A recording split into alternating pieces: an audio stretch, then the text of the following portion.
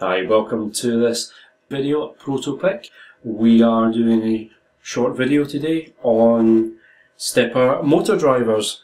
Right, a lot of people we find are buying the easy stepper motor drivers. Nice, easy kits to use, especially with microcontrollers like the Arduino and similar type microcontrollers. Now, the boards that we have in on these will run between 7 and 15 volts. It'll run any bipolar motor. That's 4 wires, 6 wires, or 8 wires. Now, the reason for doing this video is we have had a few customers had issues with using these drivers, the easy driver, the big easy driver, and the Bipolar 2133 drivers, which this is the diagram for. When you hook up these stepper drivers, always do it with the power disconnected, both from your controller and from your motor supply. So you want the logic power switched off. Now, generally this is USB.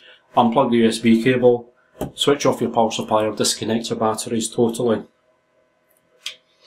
Same goes with the easy driver and the big easy driver. The big issue, or the main issue we generally see on these are customers unhooking the motors while the system's hooked up, and this causes huge issues within the chip itself. Now, I've already done a video on hooking up this easy stepper driver. You'll be able to search for that either on YouTube or through our website. It's linked to the product itself. Now, the Bipolar 2133 driver, slightly different. As you can see, it's 8.2 volts to 45 volts. Now, this is a much larger range, and also this is capable of handling a greater range of micro-stepping, which for CNC projects or anything that involves very precise movements is a better option for you. Now, to put it into perspective, the easy driver is capable of doing full stepping. So if you have a 200 step motor, that will do 200 steps and that will give you 1 revolution.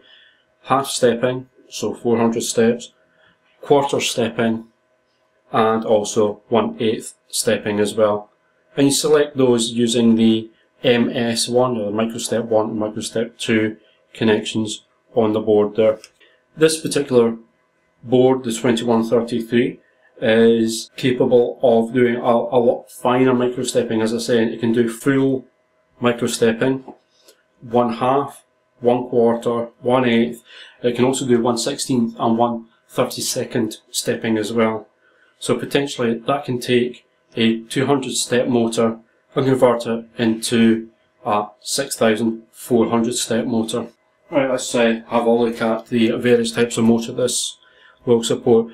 As I was saying, it's a bipolar driver, so it can control 2 coils. The 2 coils can be in 4 wire. You can get 6 wire. You can also get 8 wire motors as well. Having a quick look at how these would work. This is a 4 wire motor here, so you'll have one side of one coil going between points A or point B, and a 6 wire stepper will have coils very similar to that, and all you do is ignore the center points, and you would find these by using a multimeter.